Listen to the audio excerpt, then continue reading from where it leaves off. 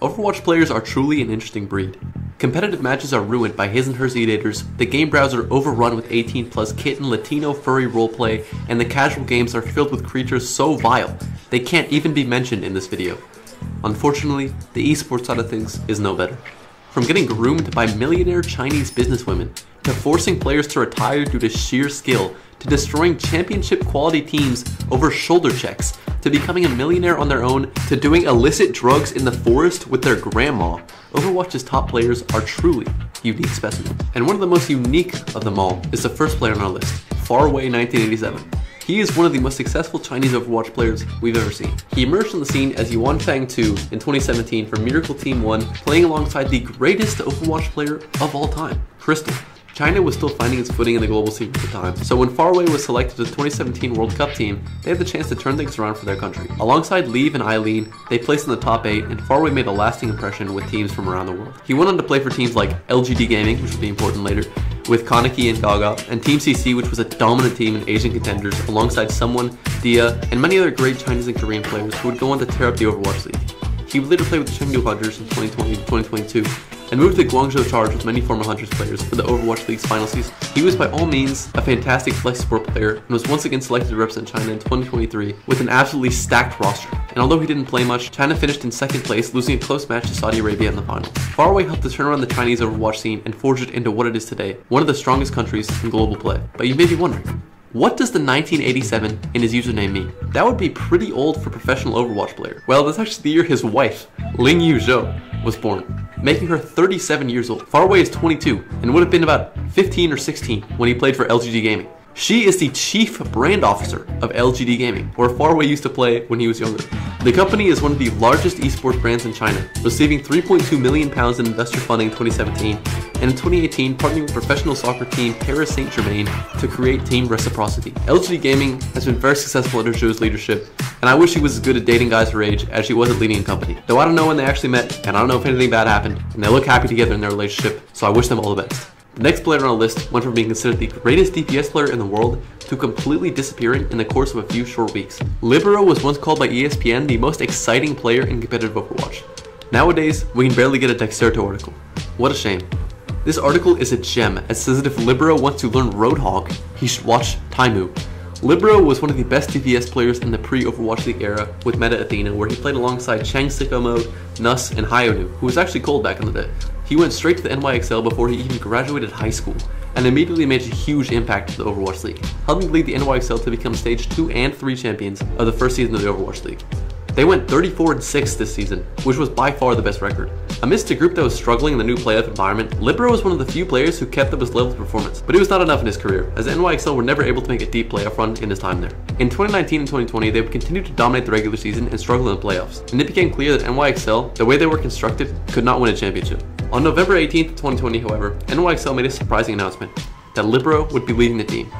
This was a huge shock, as he never made any indication he was going to quit, and he was one of the most popular players in the league, with over 33,000 followers, and he was still streaming pretty regularly up to the day of the announcement. Afterwards, radio silence. He's now deleted his Twitter and Instagram, and today only his Twitch channel remains inactive. But in late 2021, Libero's former teammate Pine would mention that Libero had been working as some sort of cryptocurrency fund manager, and was making hundreds of millions of Korean won every few months. He did a lot of work with NFTs and seemingly Ethereum, and I hope he got out at the right time. To put them in perspective, 300 million Korean won is 217,000 US dollars. If he's making that every few months, he's doing pretty good. If you want to be making as much money as Libero, you should take a quick second to like this video and subscribe for more valuable content, more valuable than $200,000. Anyway, he was rumored to be making a return in 2021, but that never actually materialized, and Pine said that he had no interest in making a return to Overwatch or working in esports at all at this point in his career. Clearly he's doing well and doesn't need Overwatch anymore. It's hard to find information about what he's up to nowadays, as he shares a name with a famous North Korean composer and jazz singer, so big ups to both of them. The next player had one of the most turbulent careers out of anybody to ever play in the Overwatch League. Fisher finished second place in MVP voting in the league's inaugural season, and had highlight after highlight, touting his aggressive playstyle to lead the LA Gladiators to the playoffs. But he actually didn't start his career with the Gladiators, instead being traded there by the London Spitfire. After requesting more playing time from the Spitfire, they were forced to trade him because they had 12 players on the roster and they would rather play Jester. This was the Overwatch League's first trade, and in classic Overwatch contract exploitation fashion, Fisher was not told where he was going to be traded until he was already gone. He took it on the chin though, and instead of giving up, he led the Glads from being a sub 500 team to the 4th seed, where they played against London Spitfire in the first round. This was very hyped up. He had a huge vendetta against the Spitfire, and he could finally prove that they made the wrong decision. The day of the first round, however, the Gladiators released a statement saying that Remix would be playing instead of Fisher because he, quote, gave them the best chance to win. The team won 4 games with Remix as their tank in the 10-game stage 1 and lost 9 games with Fisher the rest of the 40-game season. How does that make any sense? The Gladiators famously won the first match of the series using their trick play on Kingsborough, and people actually thought the Gladiators were lucky Fisher was benched in the series because the Glads had Spitfire's number all season and were sure to win the match. Anyways, the Spitfire went on to win the inaugural season of the Overwatch League, and shortly after their loss, the reason for Fisher's benching was released. He was unhappy with the team's work ethic, after he felt he was the only one working hard all season, and he wanted to play for an all-Korean team. How petty could the Gladiators management be to bench their best player for saying that? Well, the coach of the Gladiators actually did have some beef with Fisher, but he also had beef with literally everyone else in the Overwatch League. Coach D-Pay created a scandal known as Shoulder Gate, which was only discovered after Gladiators released a public apology that has now been deleted for a scandal that no one in the public knew about.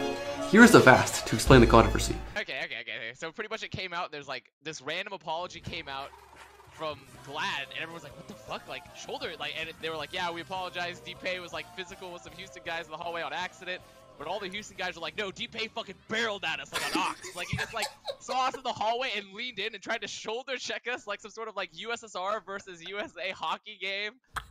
And like, the Houston guys were telling me this shit, and I could not believe it. Like, I was like, you guys are over-exaggerating, right? There's no way D-Pay just fucking barreled over you like Nacho Libre, right? Like, there's just no way. And he's like, yeah, he like leaned in, and he just like, he bumped us, and he looked at us like we saw it dead in his eyes, his lifeless eyes, and he was like, I got you good, didn't I? And I was like, no fucking way. David Pay is 5'6", maybe. You're telling me Prime Jake couldn't handle him? Anyway, definitely the person I'd want running my team. Fisher went on to play with the Seoul Dynasty in the next season, finally getting the all-Korean roster he wanted. Once again though, he was mistreated and labeled as a toxic player after he was benched during Stage 2, forcing him to retire later that season. The madman couldn't stay away for long though, and 5 short months later, he unretired to play for the Vancouver Titans. Unfortunately again, he was paid almost nothing and was denied his redemption attempt after the team basically collapsed due to poor management decisions. He was forcibly removed from the team, and even though all his other teammates were offered contract buyouts, he was not. His contract was flat out terminated, and he may not have actually received any money. Like, at all. He might have lost money on his contract, as he was fined $3,000 for leaking that 222 roll lock was going to be coming to the game later in the year. Not much known about his whereabouts now, but he's retired from streaming and playing video games for the time being, and is waiting for the next great game to come out. He's probably serving the military, or he recently finished, and I hope he's doing well. Next we have potentially the most famous Overwatch disappearance of all time.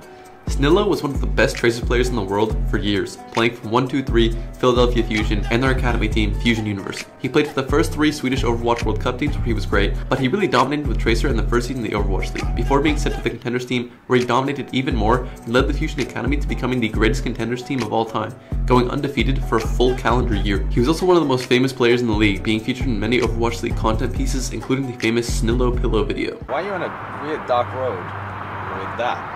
It's the Snillo pillow. It's very nice and comfortable at night, and it's not too bad on the eyes either. After a break in the Contender season, where the team came back together to practice, Snillo talked about what he did during the break. Here is Elk, his former teammate, to explain. Okay, so for Season 2 of Overwatch League, when I got to the team house, I asked where Snillo was, because he wasn't there. And I was told they couldn't contact him for like 4 months during the entire offseason.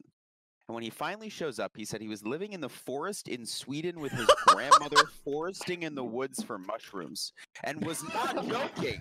So you're telling me that in between him being an esports player, he goes and performs a dramatic fairy tale in the forest? That's That's the way he explained it to me, man. To this day, Snillo is still believed to be living in some sort of Swedish forest, hopefully having a bountiful mushroom harvest. The final person on our list went from being bullied and harassed in real life for being so good at Overwatch to breaking barriers in the Overwatch League all in the span of a few short years. When she was only 16 years old, Geguri was already on top of the Overwatch world. She was the best Zarya player in the world and had a very unique aiming style due to her ridiculous sensitivity and masterful control of her mouse.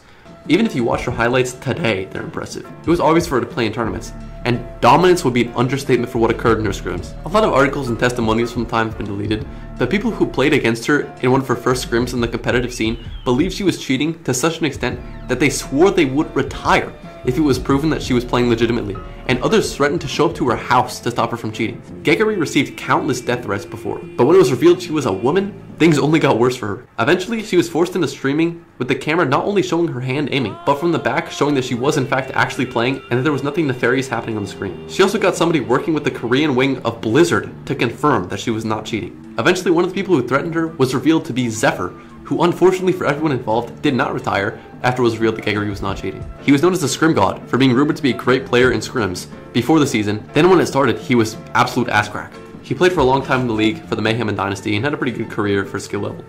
Overall, Geguri had a tremendous impact on the game and helped to get countless female fans involved in esports and gaming in general. She's still around today and she makes Overwatch videos and still streams pretty consistently. She's an icon of the gaming and Overwatch community. If you like this video, please like and subscribe.